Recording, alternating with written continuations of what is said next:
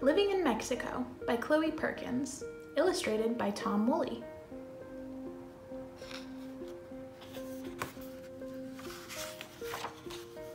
Hola! That means hi in Spanish. My name is Rosa, and I live in Mexico. Mexico is a country in North America where more than 120 million people live, including me. Now, it's actually more than 130 million people. Mexico is a beautiful country. Many people come here to visit the pretty beaches and deserts, or to hike in the rainforests and mountains. The weather in Mexico is very different from place to place. Near the ocean and rainforest, the weather is hot and humid. In the mountains and on the plateau, the weather is dry and mild. This is what Mexico looks like from space, or on a map.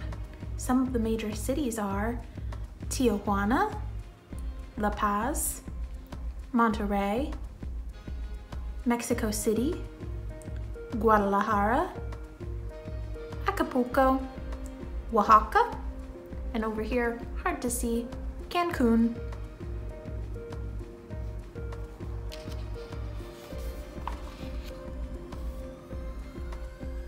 Mexico has two big deserts in the north. The deserts are home to many plants and animals, such as roadrunners, mountain lions, and cactuses that can grow up to 60 feet tall. Wow.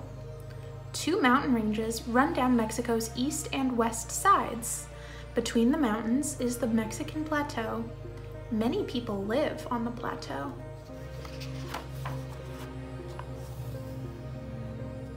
Mexico's capital city, Mexico City, is on the plateau. It was built on top of an ancient city. Guadalajara holds a yearly festival for a special kind of Mexican music called mariachi. This is what mariachi performers look like. Cancun has some of the best beaches in the world. Oaxaca is home to colorful festivals and folk art.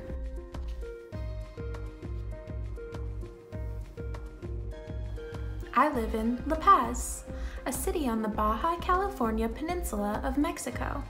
I live with my mom, dad, brother, and sister. My parents work for a sailing company. They take people on sailboats to see the gray whales. I love watching the whales. I want to study whales when I grow up. So it sounds like their family works in the tourism industry. A lot of people go to visit Mexico, and that's how a lot of Mexican families make their money. Every morning, I get ready for school. I brush my teeth and put on my school uniform. Then I comb my hair neatly. In Mexico, it's important to look clean and neat for school. For breakfast, we eat fried eggs, beans, and sauce on a tortilla. A tortilla is a round, flat piece of bread.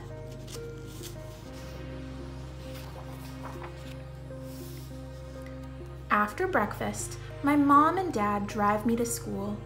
My brother and sister go to a school for younger kids. I put my things away and talk to my friends about our reports. We are learning about archaeology, which is the study of ancient cultures. There are many places in Mexico where the remains of ancient cities still stand. School starts at 8 o'clock each morning. The first half of the day is taught in Spanish. After snack time, we are taught in English. I speak both languages. Our first lesson in Spanish is about Mexico's history. 10,000 years ago, people in the region started coming together to farm the land. In 1500 BCE, the Olmec people began growing many things we have today, such as corn, beans, and cotton. Around 600 BCE, the Olmecs split into different groups, one of which was the Mayans. Between 1325 CE and 1519 CE, the Aztec people conquered many groups and brought them together.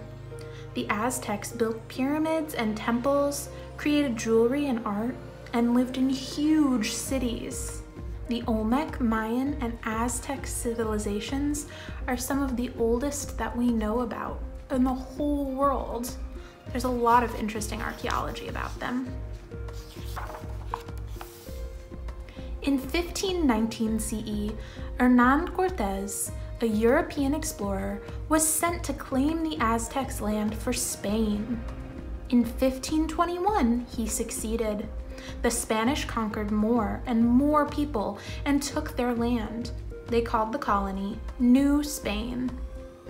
Spain ruled for almost 300 years, but the people of New Spain wanted their own country. They wanted to be free. They fought many battles with Spain. The people won their freedom in 1821, and New Spain became Mexico.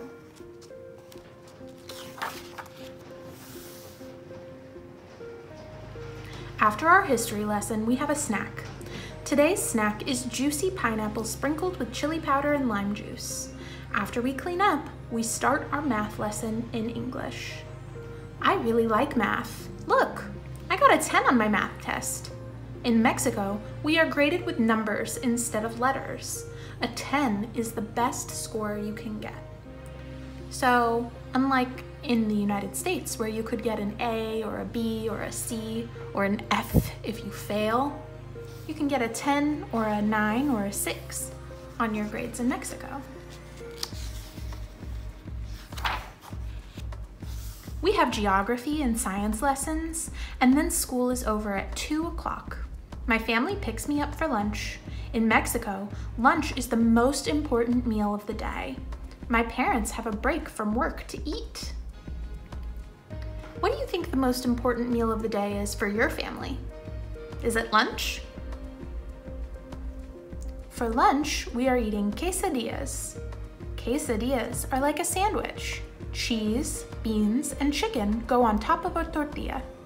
Then you put another tortilla on top and cook it. As we eat, we talk about our day.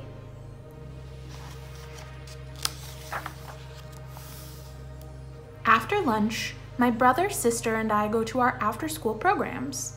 In Mexico, many kids attend after-school programs while their parents work. My little brother and sister play soccer. Soccer is so popular in Mexico. I take a special art class for older kids. We are learning about Diego Rivera and Frida Kahlo, two famous Mexican artists from the 1900s. Our parents pick us up when their work is over and we go home. Do you have after-school programs that you do sometimes? Like maybe programs with the library or karate, soccer practice? It sounds like you have something in common with our friends in Mexico. In Mexico, we have a holiday in November called Day of the Dead. We celebrate the lives of family and friends who have died. There are big parades and celebrations. Day of the Dead is also called Dia de los Muertos. I help my mom make a special bread. We will eat it at the parade tomorrow. My brother and sister put up pretty banners to decorate the house for the holiday. Oh, those are called papel de picado.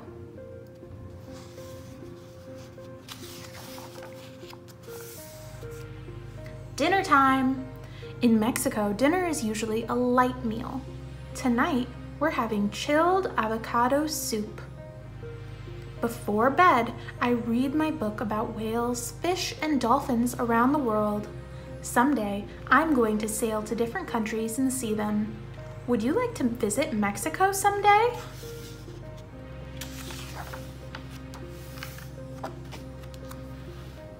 The end.